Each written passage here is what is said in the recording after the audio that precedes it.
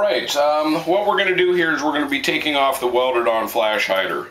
One of the problems that people have had is because of the two spot welds they put on the bottom, it can be really difficult to get that off. What we've discovered over the course of these clinics is that adding a barrel vise to the equation actually makes this a pretty easy process. We've done dozens of these with very few problems. First thing, 1/16 Allen. There's a set screw right here. It goes into the castle nut to keep it from rotating. We need to back that out. So we back out the set screw and basically set it aside. Now, we're going to lock this into the barrel vise, point it upwards. The gun at this point needs to be stripped down so that it'll go into the barrel vise.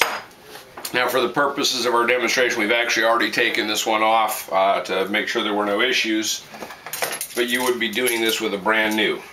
Castle nut pliers, a set of vice grip C-clamps ground down to be the right size. There are other ways you can do it, but these were inexpensive, easy to make.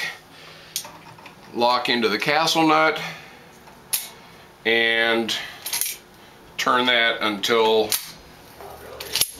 turn it all the way out until it touches. Now we're going to have the owner of the rifle support the barrel so that we're not just bouncing it up and down. Piece of 1-inch hot rolled bar stock. A rag over this to protect my hand and incidentally the rifle. We set the bar stock against the base of the flash hider and carefully just give it a good smash. After you smash it a few times, well, that one was actually on there a little loose from our reinstall.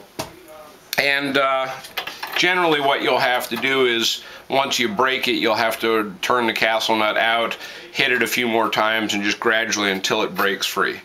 In this case, the flash hider actually broke.